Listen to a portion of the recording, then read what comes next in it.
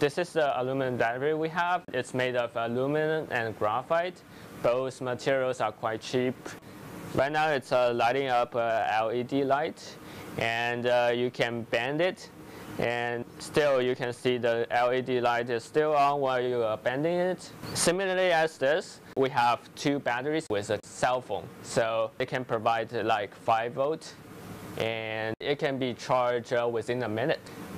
It's possible to have like bendable cell phone with bendable screen. You have bendable batteries on the back, and it's great. This is a lithium-ion battery, which we use a lot in our daily lives. For example, in our cell phone and in our laptops. Commonly, lithium-ion battery, if you drill a hole through the battery, it will probably catch on fire. But our aluminum battery is non-flammable. So if you drill the hole through it, it's still running for a while. It's definitely a high safety battery we have. And it has a reasonable capacity and a very long cycle life. It has no decay over hundreds of cycles, even thousands of cycles.